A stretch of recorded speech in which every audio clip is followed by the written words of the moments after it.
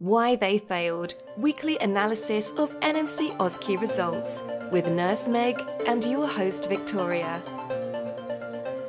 Hello and welcome to episode 29 of Why They Failed with IELTS Medical. I'm your host Victoria and we are here with Nurse Meg. Hi Meg, how are you? Hello, I'm good. Welcome back, everyone. Welcome back.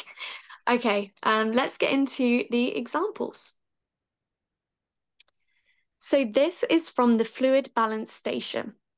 The candidate failed to accurately transpose the information onto the fluid balance chart and failed to complete the fluid intake balance accurately.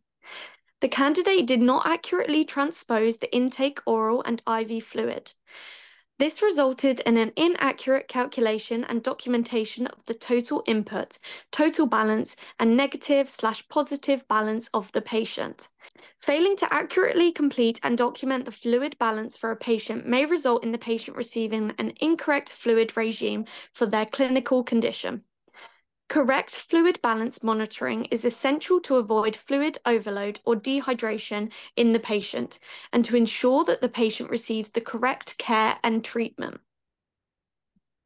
Okay, this feedback is relating to one of the skills stations, and this is fluid balance. So you will be given a chart which has all of the ins and the outs of a patient, and you will be expected to transpose that onto the fluid balance chart. So it's important, you need great attention to detail to ensure that you are accurately documenting. You need to pay attention to what hour the patient had their oral fluids, IV fluids, or that they have perhaps voided, which will be going onto your output. So it's important to ensure that you're transposing this correctly. Check what time you're documenting it for, and then double check again. Any transposition errors mean that you may make mistakes when you're calculating what the totals are. And if you make mistakes calculating what the totals are, it means your balance will be incorrect. And it may mean that you denote negative or positive incorrectly as well. So it can set off a chain of events or chain of mistakes. So in the first instance, it's very important to ensure that you are transposing correctly, calculating the total input correctly, doing the same for the output. So transposing correctly and accurately in the output side of the fluid balance, calculating the total output correctly, and then using those two numbers to find your balance and denoting if it's negative balance or positive balance. It's very important that this is correct and there's no margin for error. It will either be right or wrong. So it's important to check your calculations and remember that you'll be provided a calculator. So I would always advise that you use this just to try and avoid making any silly mistakes in calculating what your totals are. It is important that this is correct because based on their fluid balance, the patient may receive different treatment. So it's very important that this is accurate and correct.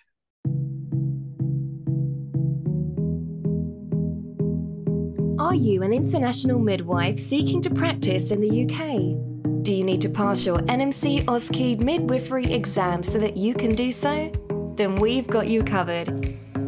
You see, here at IELTS Medical, our NMC OSCE course for midwives is run for midwives by midwives. Our expert midwife-led team has the formula to help you pass your NMC midwifery OSCE the first time, practicing in our purpose-built OSCE course and practice rooms.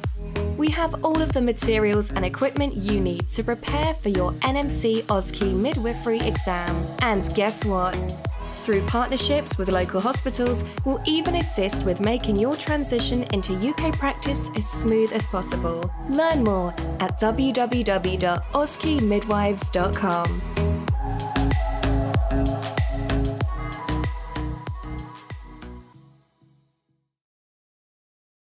Okay, lovely. So this is from the assessment station.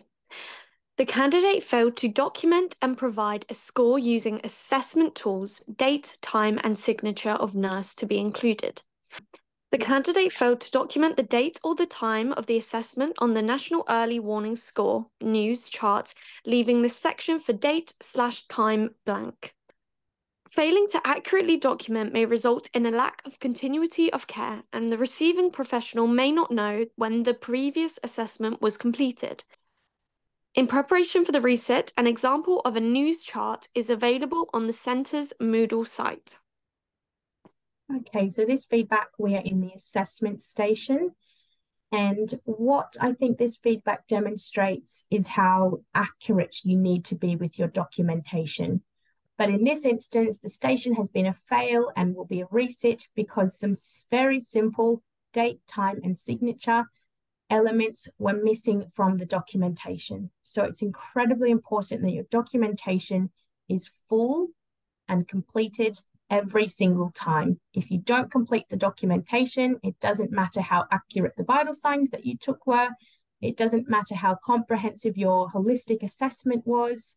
It doesn't matter that you've done everything within your time. It will still be a reset. So please do pay attention to your documentation. There is a small box for the date and time, and we have spoken about this in previous episodes. Do ensure that the time that you're recording is the time of the scenario, which is provided to you on your briefing or in the instructions. So do make sure that that's the time that you are documenting. But please do make sure that you have checked and then double checked that all boxes that need to be completed on your news chart have been completed and nothing that needs a response is left blank.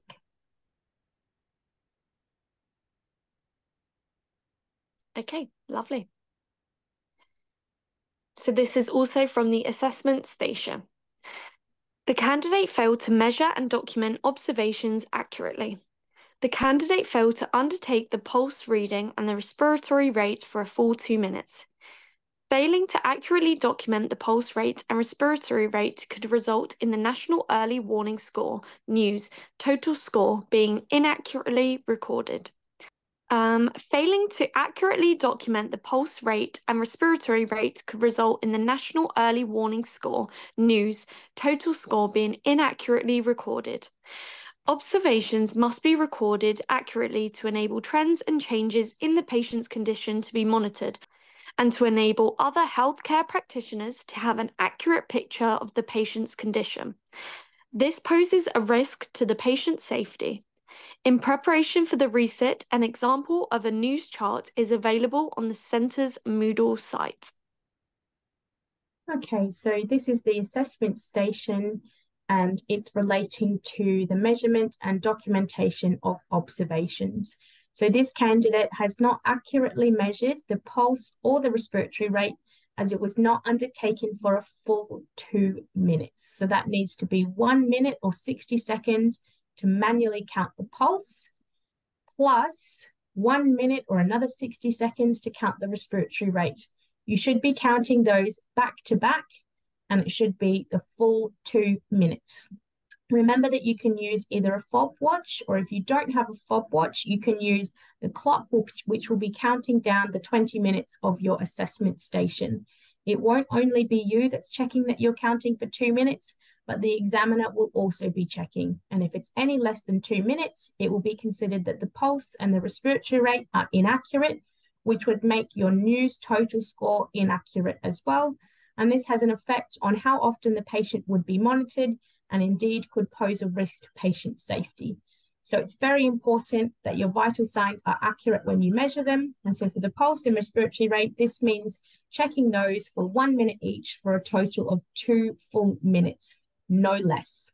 Well, that's all we have time for today. Meg, thank you so much for answering those examples.